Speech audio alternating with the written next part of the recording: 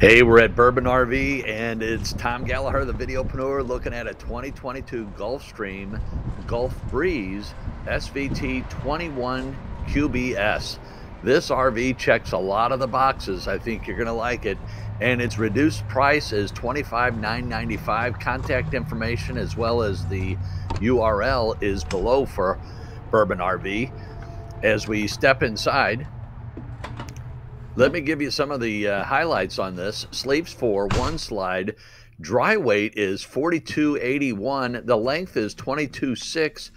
And get this, the interior height is 6'8". So you can accommodate most people you know.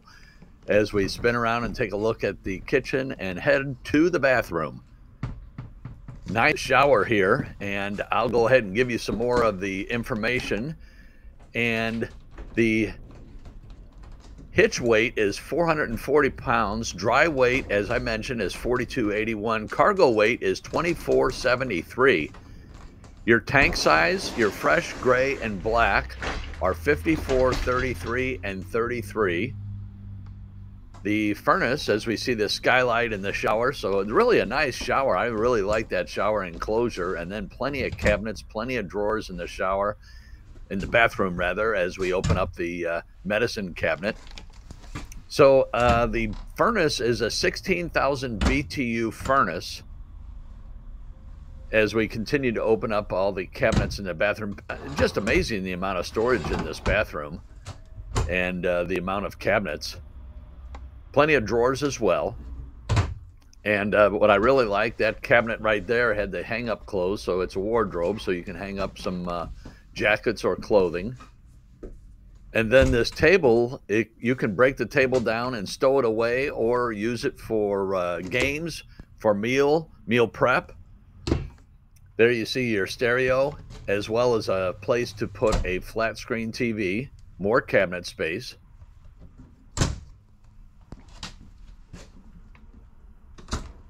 As we spin around, the refrigerator is a 6 cubic foot refrigerator, which really is perfect for boondocking, as long as you have a backup generator or solar panels on the rooftop. You can go boondocking with a 6 cubic foot refrigerator and not have to worry about power outages or power situation.